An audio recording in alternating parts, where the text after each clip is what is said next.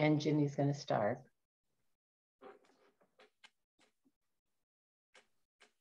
Hey, welcome, sun lovers. Thanks to everyone for being here today. We're getting ready to begin our Connecting the Dots Planet, People, and Power. This program was launched initially by Unitarian Universalist Justice Ohio in September 2021. We meet monthly to provide a platform for issues of environmental justice along with actions that can be performed during or between each of our monthly meetings. Our monthly topics are driven by you and the immediate environmental justice issues that you are confronting right now. So you can learn more about this incredible tree hugger group nicknamed UUJO at uujo.org. We'll be putting the links in the chat, which will be saved and available on the UUJO YouTube channel. We will also be recording this show, and that will be available on the channel also. So I'm sorry I don't have a live video of me, but my system freezes up if I turn the video on. So a picture is going to have to do for now. So to kind of get us grounded, the U.S. Environmental Protection Agency describes environmental justice as the fair treatment and meaningful involvement of all people, regardless of race, color, national origin, or income, with respect to the development, implementation, and enforcement of environmental laws, regulations, and policies. So with the foundations of equity and the goal of building an involved and active community, today's topic is community solar power, making it more accessible to all Ohioans. Laura Winters from our planning group will open our session with a sunny little reading, and then Linda New will introduce our speakers. So I'll turn this over to Laurel. Thank you. Thank you, Ginny. I'm going to read a couple stanzas from Mining the Sunshine by Amos Russell Wells, who lived around the turn of the last century and was a professor. He attended Antioch, and he also wrote several poems and hymns. Someday, when the hollow mines yield their final grudging toll, when from out those drear confines comes the last black lump of coal, then in chill and dark despair, we shall learn to look on high, to the quarry of the air, to the coal fields of the sky. Here no strike and no combine will disturb the course of trade. Every man will boldly mine in the sun field unafraid. Every man will take his own fuel to his utmost need, and the sun upon his throne will rebuke our human greed. Thank you. Thank you, Laurel. That was beautiful. So I'm going to introduce our two speakers today. We have Tom Smith. Tom is a retired environmental engineer. He holds a Bachelor of Science in Engineering and Chemistry and a Master's of Art in Teaching. Tom is a member of West Shore UUC and is an amazing advocate for accessible solar power in our homes and in our communities. Tom has worked tirelessly to manage the installation of rooftop solar at West Shore UUC in Rocky River and is here today to share his experiences and his expertise. Representative Mike Skindle is from District 13 in Lakewood. He has been a strong advocate for environmental justice and has always made it a priority to advance policies that ensure clean air, clear water, and healthy soil in Ohio. Mike is a driving force behind, or was a driving force behind the establishment of Ohio's Renewable Energy Portfolio Standard. He works to advance our job creating wind and solar industry in Ohio. He has sponsored legislation calling for a state ban on oil and gas drilling in Lake Erie. And he has sponsored legislation banning the injection of fracking waste underground in our state. Mike has always been generous with his time and willing to share his insights into his work at the State House. So we are very appreciative that both Mike and Tom are here today. And I thought we would start with Mike, if you could give us an overview of the two bills that we're looking at. Thank you. And thank you for that kind introduction. I should have you write my biography. Yes, for the 20 years I've been in the legislature, I have my primary focus has been on environmental issues, particularly the development of renewable energy and cleaning up our air and water. And that has a focus from somebody who comes from a family of coal miners. So both of my two great grandfathers mined coal in the Puxatawny, Pennsylvania area, as well as southern West Virginia. And my grandfather and my father also, particularly my father when he was younger, mined coal. Then he came to Cleveland and worked in the steel factories.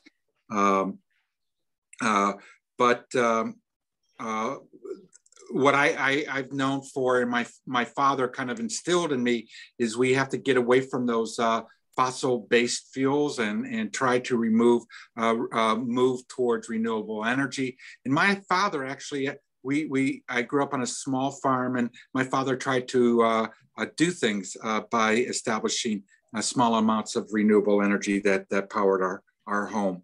I have been asked to speak on two bills that have been introduced in the General Assembly this session, both House Bill 429 and then House Bill 450. So let me start off with House Bill 429. This is a Democratic sponsored bill with the primary sponsors of Representative Casey Weinstein. And originally it was sponsored by Representative Stephanie House. Since she has left the legislature, Representative Juanita Brent has taken over that role as the other joint sponsor. And 429 is a clean energy jobs bill, as well as an environmental justice bill. And it is quite extensive and quite comprehensive. I'm not going to get into all the details, but a little bit of the overview on this. And as stated by Representative Weinstein, he said that the policy rooted in this bill is economic development, equality, and accountability within energy in this state. And one of the primary things it does is it focuses and set up a standard to reduce statewide greenhouse gas emissions between now and 2050. So it's a tiered reduction with the goal of 26% reduction by 2025, 50% reduction by 2030, and 100% reduction by 2050. The Department of Environmental Protection here in the state of Ohio would be charged with setting up the rules to try to meet those goals. And it's also, EPA is also responsible for tracking and it's seen how disproportionately impacted communities are impacted by fossil fuel energy. In addition, the bill sets up an Office of Energy Justice in the Department of Development. There's several funding sources for that, but what its primary goal is, this Office of Energy Justice, is to develop clean energy jobs, and also within that section, it is to revert the adverse wind turbine setback that was put in place now about 7 years ago, that has basically destroyed large wind farms in the state. Within the Department of Treasury, the treasurer is responsible for establishing a clean energy jobs and justice linked deposit program. So basically, this is somewhat of a loan program. We've used these linked deposit programs in a number of settings and in our communities, and they're sponsored by the state as well as counties. And again, this program would be designed to promote those clean energy jobs and seek environmental justice. Those are the primary components. There are many other components of 429. Now, there has been in May here, finally, sponsored testimony both by Representative Weinstein and Juanita Brent. And hopefully we can get more hearings on it. And we'll have to see what happens. We need to really, reach out to the members of that committee and the chair to get further hearings. And I am a sponsor of that bill, as well as a number of other Democrats. The second bill that was mentioned is House Bill 450, which is primarily a Republican-sponsored bill. It is a bill that I co-sponsored, and what it does, it seeks to establish community solar.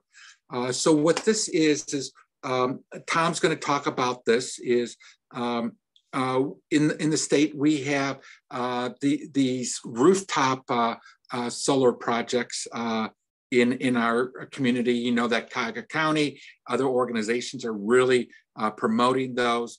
They're doing the solar co-ops, so on and so forth. In addition, we have the very large solar farms in the state. What the community solar is to try to cover everybody in between.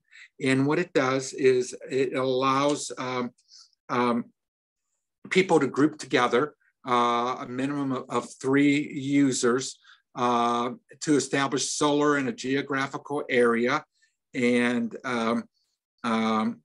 it can, the basic solar project can go up to 2,000 megawatts. And if it is put on certain distressed lands, such as say a landfill, it can go up to 3,000 megawatts. We have to look at the bill very carefully. When they send out these co-sponsors, they basically summarize the bill. I liked the concept. So when I put my name on this bill, I put my name on because of the concept. And I have looked and reviewed the basics of the bill. There has been a substitute bill since it was first introduced. And there's been sponsored testimony on this. And it's brought forward by Representative Lanise from the Central Ohio area, and also Representative Baldridge, who's actually a former firefighter. Both of those are Republicans. I was one of the few Democrats to sign on to it. I think there's just a hesitation for Democrats to sign on to Republican-sponsored bills. What I do know, one of the reasons that gave me some comfort in this particular scenario is that Representative Lanise is on it. Representative Lanise joined me and some others to actually introduce legislation for the full repeal of House Bill 6. Representative Lanise did not support House Bill 6, which was the corrupt energy bill that involved the first energy scandal and the former Speaker of the House, Larry Householder. So Representative Lanise was a strong advocate and bucked her caucus to seek fully repealing House Bill 6. And I also had legislation to fully repeal House Bill 6. And I knew that Representative Lanise felt was pretty good on some of the renewable energy concepts. And so that's why I felt comfortable joining this community solar. It is something that we need to fully explore in Ohio and to try to fill that gap between the individual homeowner or the individual business that has the rooftop solar and then those larger farms. And who can take care, outside of a group of homeowners, who else can take advantage of the community solar? Well, so we have, Amazon that has looked to locate in Ohio, and Amazon wants to try to operate its facilities through renewable energy, particularly solar. You have Intel establishing a manufacturing facility, and they also are looking for solar. So Google and other technology businesses, when they try to locate in a state, what they are looking for is the ability to run their facilities with renewable energies, particularly solar and where feasible, wind. So with that, what I'm going to do, it looks like my 10 minutes or so is up here. I'll be able to take questions, I think, later, but I'll turn it over to Tom. Am I on? Yes. Okay. Well, thank you very much, Mike. I'm very happy to be here, and especially to have Mike here to give us the inside story on who wants what in the State House, because that makes a tremendous difference in the end. I originally got interested in solar in 2013 when our church began to look at putting solar on its property. And in 2017, we installed a 198 panel solar array on the roof of the building. It provides 20% of our electricity. That led me to an interest in, well, what are other Unitarian churches doing? There was no database or collected information on this, so I began digging into it. People said they thought there were about 30 churches doing this, and actually it turned out there's over 140, and many of them had gone through the decision process of, well, should we put it on our roof? Should their roof isn't big enough, or it doesn't point the right way, or we've got too many trees? Can't we put it in a field somewhere? And can't we then share it with another church? Could we share it with members of our congregation? And some states were already along the way to community solar, and community solar is subject to a lot of definitions, especially by utility companies versus nonprofit groups and so on. And the churches quickly found that it was possible in some states, partially possible in some other states, and not possible in other states. For instance, right now in Ohio, if you said, well, I want to put solar on my roof, my neighbor wants to put solar on a roof, and he owns an empty lot 5 blocks away, can we put up solar in that nice open field there and then share the gains from that? And the answer is no, because under Ohio rules, you can't have multiple meters feeding off of one solar array. And also any solar that you want to take credit for as on your property has to be on your property, or it has to be on adjoining property.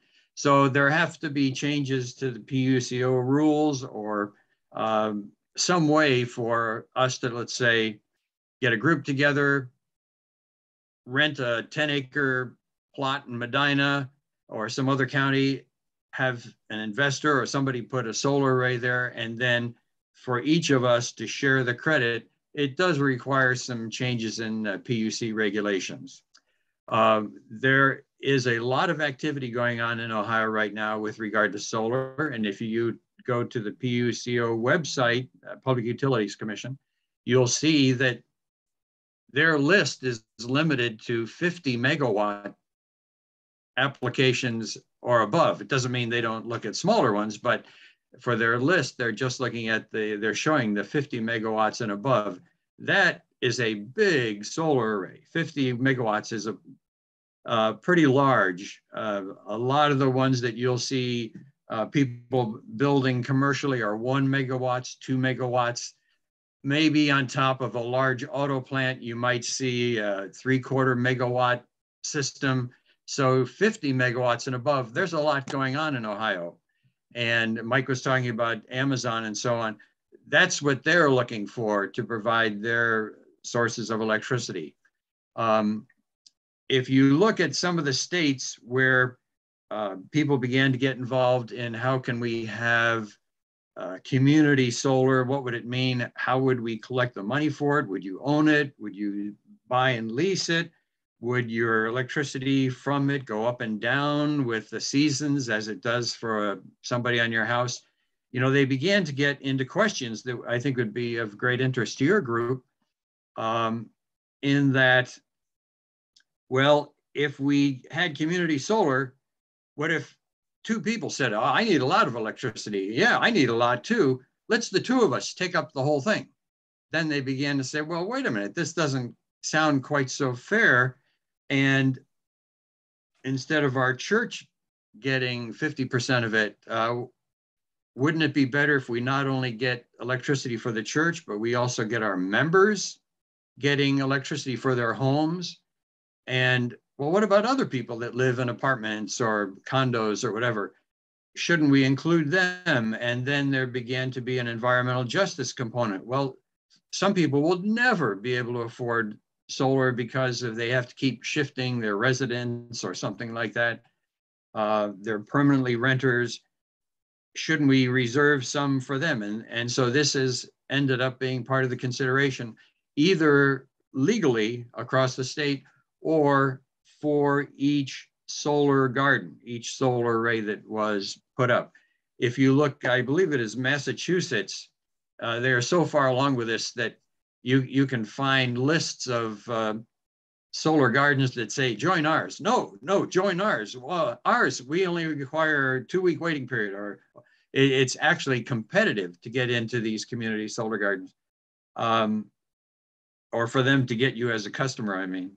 So it is wonderful that Ohio is considering this. It's wonderful that it's a 2-party consideration.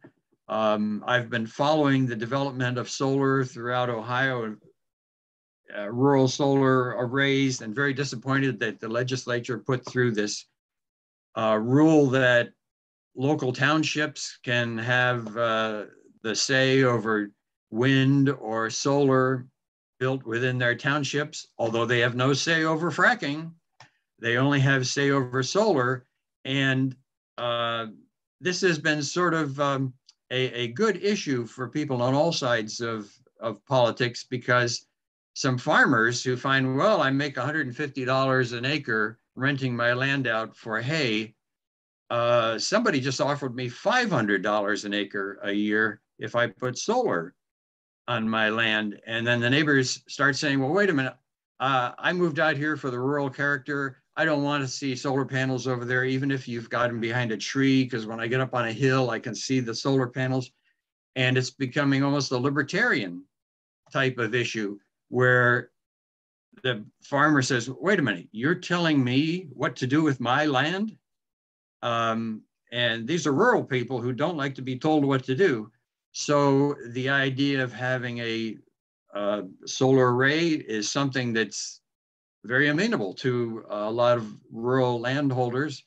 And whether it's a community solar or just solar with one company, they see it as a good option and a profitable option for them. I think that's about all I can say. Right now, I'm sure people have a lot of questions about what is community solar. I mentioned earlier, it can be very confusing because although regulated utilities like First Energy up in our area have these PUCO restrictions, rural electrical co-ops do not have some of these restrictions. And they have things going called community solar. and which I would not consider community solar, where the utility puts up some solar arrays, issues credits for portions of these to their subscribers, their electrical subscribers who wish, and tell them if this is going to cost a little more than regular electricity. It's in general been my experience that community solar costs less than the electricity that you normally get. So I'm kind of surprised to see that it's being priced by these rural co-ops at 2 cents or so a kilowatt hour above what you might pay for coal power electricity. So there's a lot to come on what's this going to cost and who's going to compete, who's going to do it, and so on. But if you look in other states, like in Massachusetts, it's a going concern and it's quite competitive. Time for questions. Yes, thank you so much. So before we go to the Q&A, I want to point out what our action is for today. And I'm dropping this into the chat. This is, okay, I'm sorry. This is, the purpose of this meeting is to let people know what issues are facing them in terms of, in the area of environmental justice. But the other purpose of this meeting is to give people a platform and a space to take action on it. And I'm so sorry, and the action that we're taking today is to contact members of the committee or your own elected official and ask them to move forward on either or both of these two bills, the 429 and the 450. So here's what I'm putting into chat. I'm putting a link to a Google Doc that includes, on this Google Doc, you will see lists of the people that are in the committee that are considering this bill. You will see lists, you will see a copy, a link to a copy of 429. You'll see a link to a copy of 450. And you will see members, people that have co-sponsored each of the two bills. And in addition to that, you will see 2 sample letters that you could copy and paste and send to your elected official, or you could look at it for ideas and then write your own, or you could look at it and read it and call and leave a message to your elected official or to a member of the committee. So I just want to point out that we have in this particular Google Doc, we have quite a few options of who you should contact. It is 3 pages long, and the letters are actually on the 3rd page. So, you can do whichever you choose. Please do one of those actions, either call or send an email. The place that you would go to send the email is also listed under here way on the very top. You would go to your directory of Ohio representatives with phone numbers and emails, and that would be, that'll be an easy way to just send an email, or an easy way to call now, put on mute and call now and make a phone call. So the process that we've been following during these meetings is while, in these next 20 minutes or so, while people are doing this action, while people are making the phone calls or sending the emails, we will also open this up for a Q&A. Tom and Mike are still here, and I know everybody's got a ton of questions. So if Tom and Mike are willing to stay, then I would like to share those questions with them. At this point, we have one person who has asked, and I think Hank probably has other questions in addition to that, but I'm going to read from chat. I'm going to read the question that I've been given so far. And the question is, and this is for both either Tom or Mike, do you see these bills trying to incentivize individual businesses, or offering any community collective decision-making to opt for solar? So that was a question that was put into chat. So 450, which is the community solar legislation, it's designed for a collective agreement of community members to come together to seek to do a community solar project. And under the bill as introduced, you need actually 3 users to come to a minimum of 3 users to come together to do that. And I think it's the goals that Tom mentioned a little earlier, where the church may want to get together with some of the church members in the area and develop a community solar project that benefits the church or several churches, or the church and community and church members in that scenario. And before Tom actually jumps in here, Tom mentioned the restrictions on wind, the setbacks, the zoning restrictions on wind, and the community, the local community involvement on wind. I will tell you right now, there is a bill, Senate Bill 61, which is a good bill right at the moment. And what it does is it deals with homeowners association, and in certain circumstances, it allows a homeowner in a homeowners association to install rooftop solar. There is an amendment being considered. That bill is coming to the floor of the House of Representatives. A member is trying to put together an amendment to really restrict solar by requiring landscaping screening and things like that around the solar. Understand that landscaping on something like that would be about $400 per linear foot. It would literally add millions of dollars to a solar project and would put real restrictions in the ability to finance one of these projects. So we're trying to beat back that amendment. That's going to be considered over the next 2 to 3 weeks. And Tom, if you wanted to jump in and add anything else to the question. No, I think the question was more specific about what's in the particular bills, which you'd be much better at answering there. Okay. All right. And Hank put in chat, if you would just like to use the raise hand icon for a feature for asking your question as well, that would be fine. But we do have 2 other questions. The first one, or the second, I guess, would be, what are the chances of succinct, what are the chances of either of these bills passing, in your estimation? So in the legislature, the current legislature is very adverse to promoting, for the most part, any type of real renewable energy production in this state. They tend to continue with restrictions. I do not believe the Democratic bill, which is the Clean Energy Jobs Environmental Justice Bill, House Bill 429, we really have to continue to have a groundswell of people writing into the committee supporting that bill to even get additional hearings. I think the goal would be try to get additional hearings on that bill. The community solar, actually, maybe not this session. It could be this session, but it would be lame duck.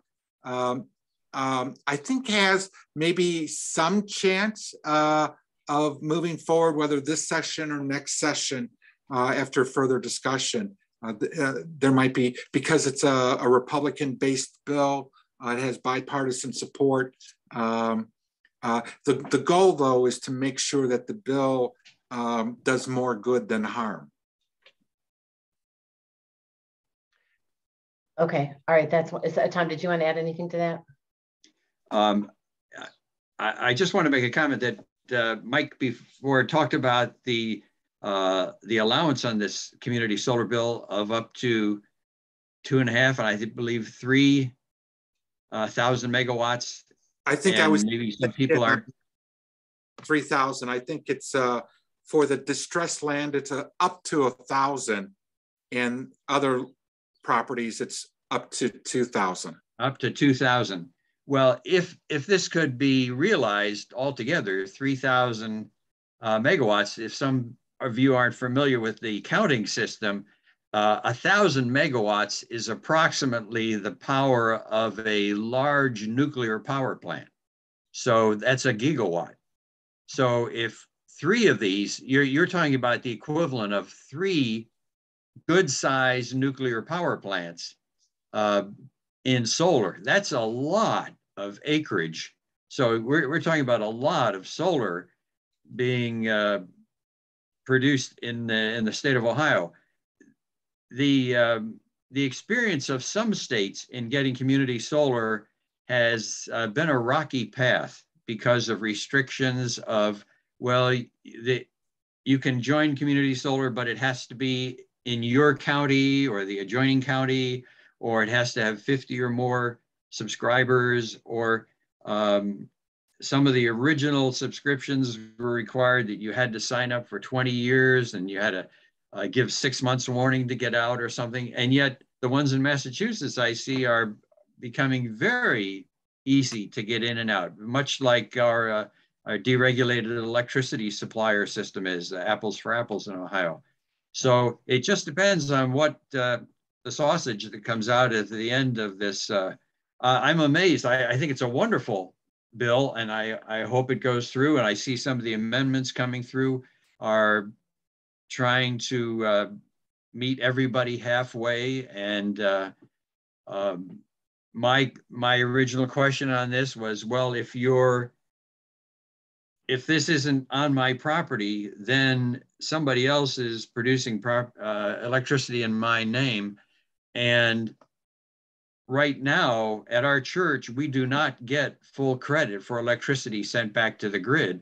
So right now, so with a community solar, you'd be talking about all of the electricity going to the grid and then you getting what's called virtual net metering, because it's not your meter. It's not actual net metering. It's virtual net metering. And right now, when our church sends electricity back into the grid, First Energy, as the distributor, does not give us any credit for that. We only get credit for the electricity generator, which is like 5 cents out of 13 cents. But I see the amendment is talking about it has to be 13 cents and something about the utility gets 2 cents. So I think it sounds very good so far that the utility gets something out of this, and that would maybe do something about, since this whole thing is going to be net metering, it's all going to be put into the grid and then somebody else gets credit for it. I don't know if you've ever talked about renewable energy credits before. Those of you in the NOPEC region, I see the Lakewood City Council is just going to get a bill to have NOPEC buy renewable energy credits so that anyone in Lakewood can say that we are using renewable electricity. So some of these community solars really are very similar to that. Somebody has a set of panels somewhere and they are saying, well, this electricity put into the grid is put in your name, and here's a certificate. So it's like a renewable energy credit where you are paying for the right to say you produce this electricity. So there's a lot legally that's going to have to be done as to how is this promoted. And first of all, who puts up the panels? Right now, I would think that any developer could go to find some land that somebody, like anywhere in Ohio, all these large installations, somebody's finding somebody who owns land and is willing to lease that land for the next 20 to 30 years. And the developer then would say, all right, this is open now because of the Bill 450 to anyone in Ohio, or maybe only in adjoining counties, or whatever the legal description is in the end. So there's a lot of questions as to exactly how are you going to get credit, exactly who is going to build these, how are you going to subscribe to them? And I think we've got a lot of good examples in other states that we can follow. That's fantastic. So this has a lot of potential, but there's a lot of questions about how exactly it's going to be done. The next question that just came up was, do the investor-owned utilities have to allow their wires under these bills? If so, I'm sorry, the use of their wires under these bills. If so, what are the economics and what can they charge? And I think, Tom, you were kind of addressing that, or have you completely addressed that? Yeah. Right now, through the Apples to Apples program, you can switch whoever your generator is. You can get electricity generated in Wyoming, and somebody can say, well, it was put in the grid over there, and I'm declaring that the electrons coming out here are the share that was put in the grid over there. And you are therefore the person who is using this electricity, and you get credit for using renewable energy from wind or from solar, because either we bought renewable energy credits that say we get to take credit for this, or we actually generated it and we are distributing it to whoever subscribes to our electricity. Renewable energy credits are a bit hard to understand, but let's take the example of our church. We produce 75,000 kilowatt hours of electricity per year. A renewable energy credit is sold on the market in 1,000 kilowatt hour units. So we would have the right technically to sell 75 renewable energy credits each year. The last I heard, the market in Ohio was like $5, so it's not worth worrying about. But when you sell those credits, you are selling the right to say that you are using those electrons. So if the people who put panels on our church sold renewable energy credits, legally, they could not say that our church uses solar energy, or we could not legally say that we use solar electricity, because we sold that right to somebody else. And the person who bought those renewable energy credits would be just like the proposal in Lakewood, where NOPEC says, well, we're going to go to somebody with a big solar field. We're going to buy the right to say that we are the exclusive users of that electricity, and we're going to pass that on to our subscribers in the Lakewood area, let's say. So in a sense, a community solar is sort of like this. Somebody's going to put up an array in one area, and instead of selling it all to some electric company so that they can say we use 10% renewable energy or whatever, they could say, well, we're going to sell pieces of that to individuals to say that we use that in our house, just like through NOPEC in Lakewood as being proposed. So it's very hard to wrap your head around this if you haven't dealt with it before. But the legal niceties so far with this bill seem to be going along very well. And I really encourage support for this. It's like getting started with solar in the first place. Community solar is its own little animal. And it takes a lot of agreement all around as to how is this going to be managed. Okay, all right, that's fantastic. So we have two short questions and one long one. I'm going to read one of the short ones. The first one is, which bill is someone trying to amend to add a landscaping requirement? Yeah, so it's Senate Bill 61. It went through the Senate. The sponsors are Senator Lou Blessing and Senator Nikki Antonio. It deals with updating laws on homeowners association, and that includes the condo associations. In that bill in the Senate, they put a provision regarding condo homeowner rooftop solar. So if you own a condo and you also own the roof, the condo association, unless there's a deed restriction, cannot restrict your right to put solar on your roof. they can put some things on there for you to shield it or whatever, but they can't really restrict you from putting that solar up, is what the amendment does. The bills come through to the House. It was in a committee I sit on. It was voted out of committee and now waiting to go on the floor of the House of Representatives. And my understanding, there's a representative from Central Ohio who doesn't like a solar farm in his district because the neighbor is complaining for the same reason Tom mentioned earlier, is that because they see the solar panels and they don't like it. And actually they see the solar panels off of Interstate 71 south of Columbus.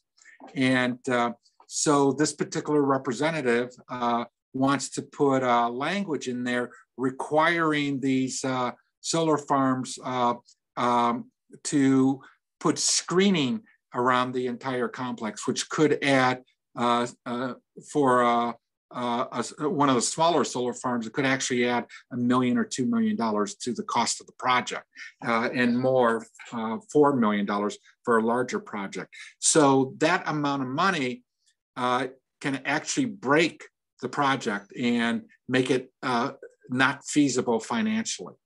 So it's Senate Bill 61, and we have to see what happens. If they amend this into this bill, the bill will go back to the Senate for the Senate to concur in the Senate amendment. And I understand that both Senator Lou Blessing and Senator Nikki Antonio will recommend to the Senate to send it to conference committee to try to deal with this amendment. Okay, thank you. So I think our final question is, could you talk about the Republican bill calling for the PUCO to give an annual report to the members of the legislature on the amount of community solar built under the law and how necessary it is? Is there a danger that the PUCO will be biased against solar energy and give a negative report? And I think that is in 450. Yeah.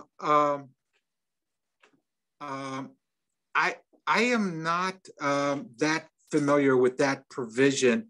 We are concerned that the PUCO has not looked upon renewable energies real favorably in the state. And we are concerned that a report by the PUCO may be skewed. The good thing is we've got the Consumer Council kind of watching over them on it. And,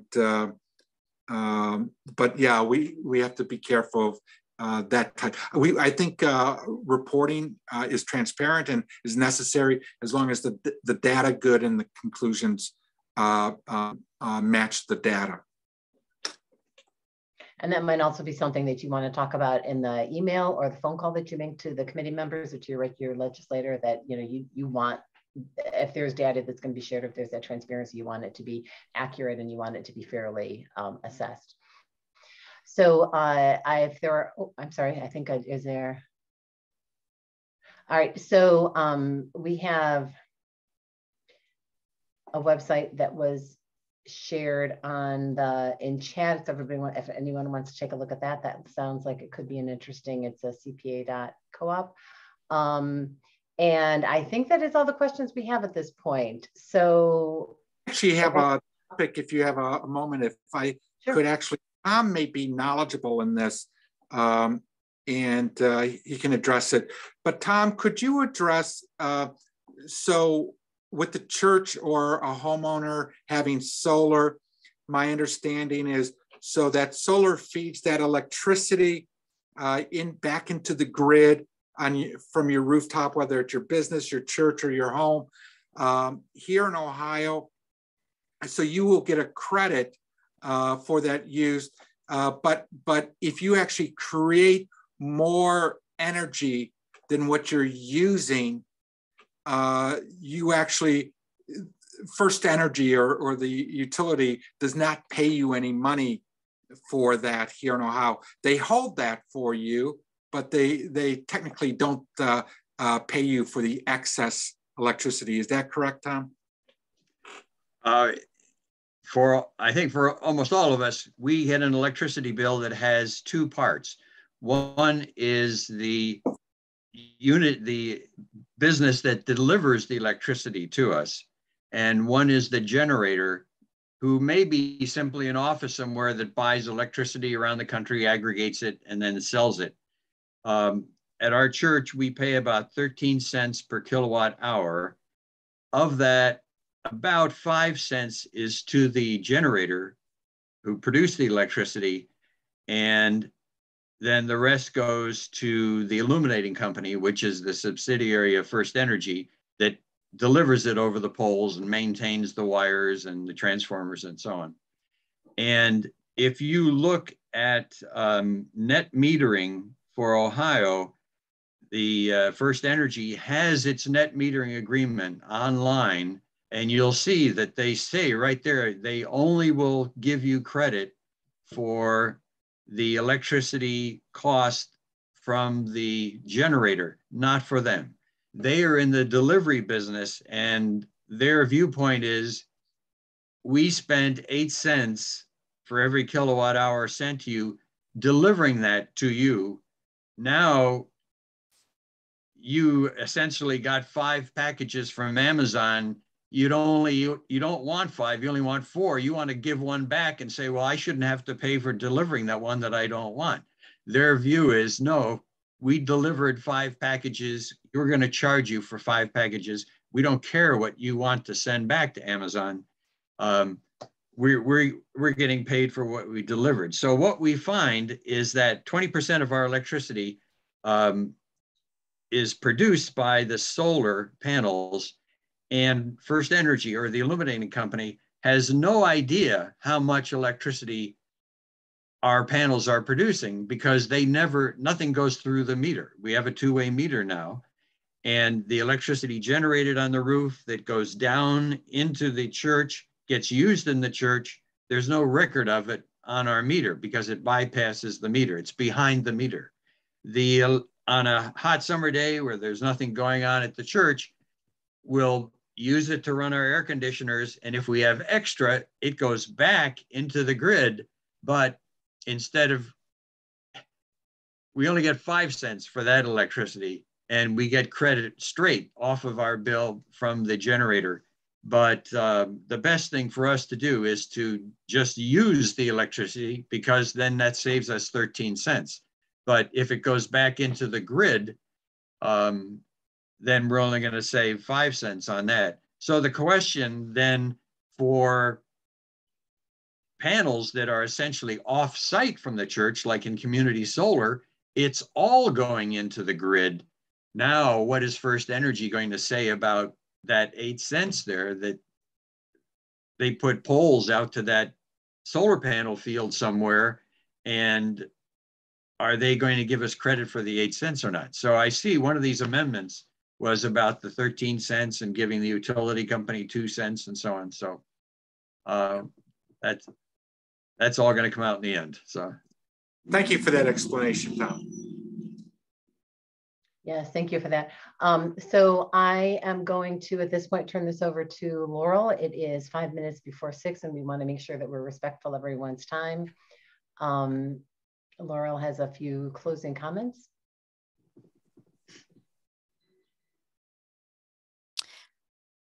Next month. I'm sorry, can I jump in for a second to add to the answer to the last question? So it's my understanding that AEP Ohio will give you full credit for any electricity you push back onto the grid from your home solar system. It's not a reduced rate for AEP Ohio. And I think some of the other energy suppliers is the same way. It varies from energy supplier to energy supplier. I hope so. Oh, that's good. That's good to know. Thank you. Okay, Laurel. Okay, thank you. Next month, we will look back at nearly 1 year of connecting the dots. Join us for a conversation with our volunteers and learn more about how you can get involved. This will be on Sunday, June 26th at 5 p.m. And Pastor Hank is going to be putting links into the chat. Our planning team meets on Mondays at 7 p.m. And you can join our group by emailing uujoenvironmentaljustice@gmail.com. And our Google group as well, which is even longer. So I hope that's going into the chat. You can go to the YouTube channel for a list of all the resources shared here this evening. We've got a shorter bit.ly for that. And please ask us for any needs. Do you have an issue coming up you would like to bring to a Monday planning meeting? Our June meeting will be a review and discussion and of what we want to address in the future. What topics would you like to see for July and going forward? We've talked about focusing on plastics coming up, but if you have some other things you're interested in, please let us know. And now I have some closing words from the Talmud. Do not be daunted by the enormity of the world's grief. Do justly now. Love mercy now. Walk humbly now. You are not obligated to complete the work, but neither are you free to abandon it. Thank you very much. Thank you.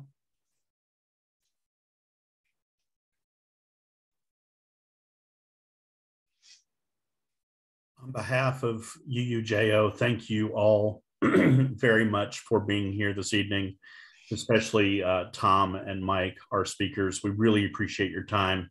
Thank you for making environmental justice a priority. This will be up on our YouTube channel in the coming days. So take a look, and we look forward to seeing you next month. Have a good evening. Be well. Thank you.